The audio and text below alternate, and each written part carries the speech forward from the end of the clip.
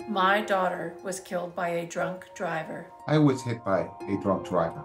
I barely survived. I had to learn to walk again. My son Austin. My son Alec. My brother Sam. My brother John Michael Patrick Jr. My parents Henrietta and Carmela were killed by a drunk driver. This was not an accident.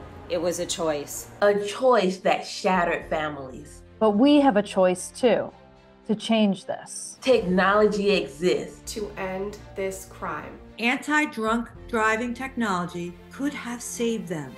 Could have saved my brother Sam. Could have saved my son. Could have saved all of them. We are MADD National Ambassadors. We are here to demand change. The HALT Act, passed into law in 2021, gives us the power to end this crime.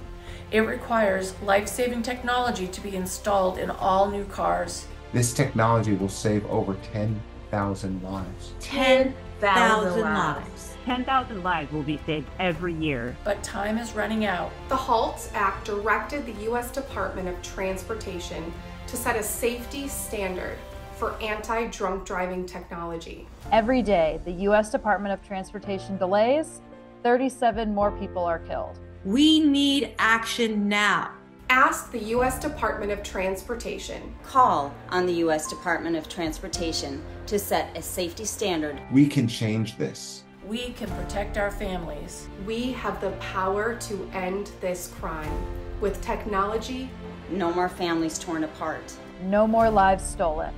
This stops now. Drunk driving. Drunk driving. Drunk driving ends here.